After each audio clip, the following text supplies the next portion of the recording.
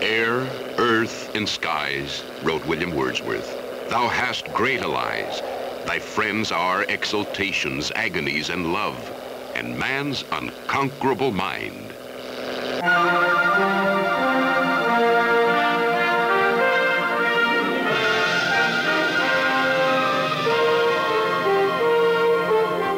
It is the mind of man, not wings but his imagination that carries him aloft to frolic through the drifting meadows of the air. It is man's dreams and his inventiveness that release him from the shackles of the earth, that give him wings and freedom. But as Aesop the fabulist wrote, it is not just fine feathers that make fine birds.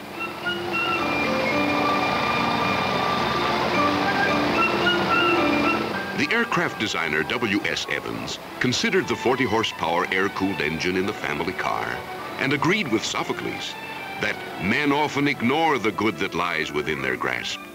He took the small VW engine and designed a plane to fit around it.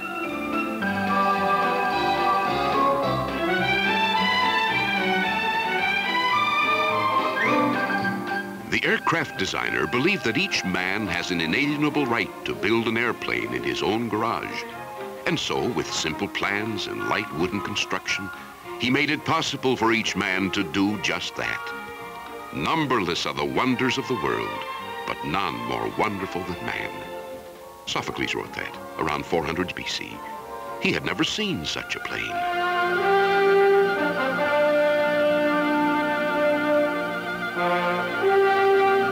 Simplicity is the key to this plane's success. The little rod bobbing before the pilot's eyes is simply the gasoline gauge.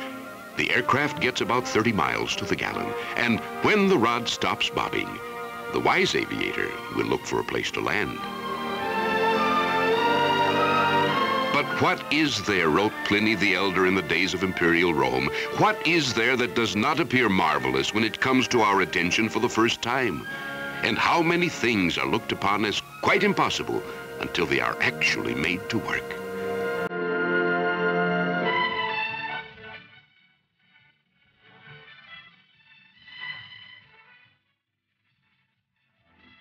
Enter this wild wood and view the haunts of nature.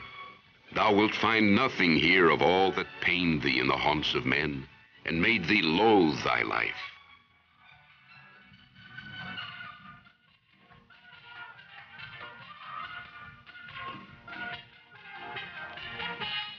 The American poet and essayist William Cullen Bryant never suffered a loathsome urban traffic jam, but if he had, he would agree that it is not a bad idea to turn the family car into a buggy, to get off the road into the quiet dells retiring far between, with gentle invitation to explore their windings.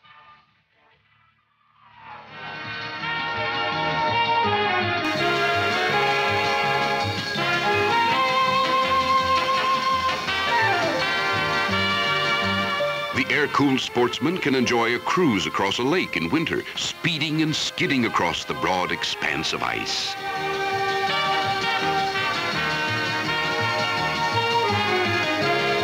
Herodotus, the ancient Greek historian, said this: if a man insisted always on being serious and never allowed himself a bit of fun and relaxation, he would go mad or become unstable without knowing it.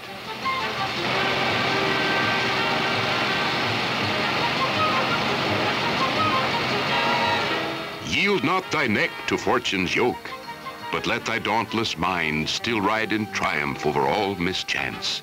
Shakespeare.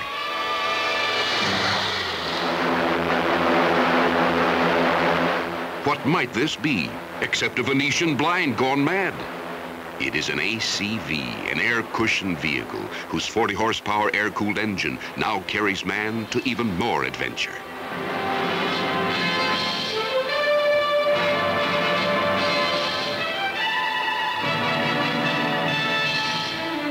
The air-cushioned vehicle carries man across the lakes and rivers, skimming swift and smooth across the water, traveling at 35 miles per hour on a cushion made of air to places where a man can be alone.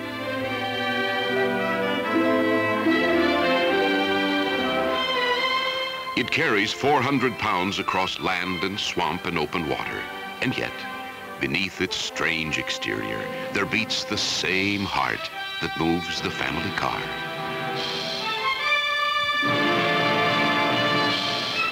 You are doubly blessed, O fisherman, both for your gift and for your fish. Xenophon wrote that, and it does not make any more sense in the original Greek.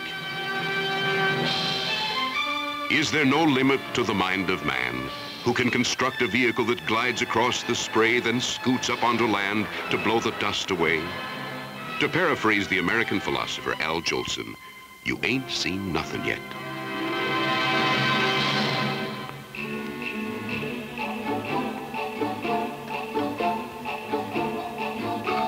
Is it a bird or a plane? No, it is a whirly-bug. The same small air-cooled Beetle engine now lifts man far above the din of traffic. All good ideas are quite simple, and this one is not as complicated as it looks.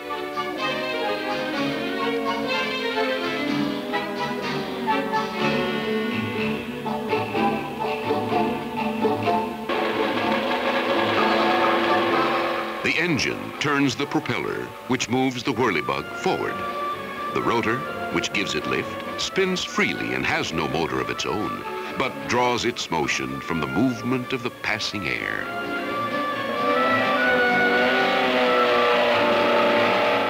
A simple throttle and a stick control the flight of the whirly-bug and all its lifts and turns.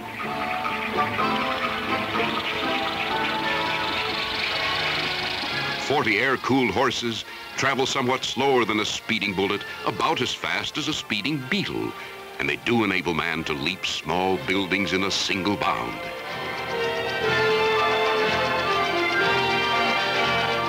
Once aloft, man is free and safe. It is unlikely that he will run out of gas. The whirly-bug uses so little, but if he does, the rotor running free will lower him to a soft and gentle landing. Man, with his mind and a small but mighty engine, has found new ways to leave the crowded highways and the humdrum haunts of routine life. So come, my friends, 'tis not too late to seek a newer world. Push off and, sitting well in order, smite the sounding furrows, for my purpose holds to sail beyond the sunset and the baths of all the western stars. Tennyson wrote that. And he didn't even own a car.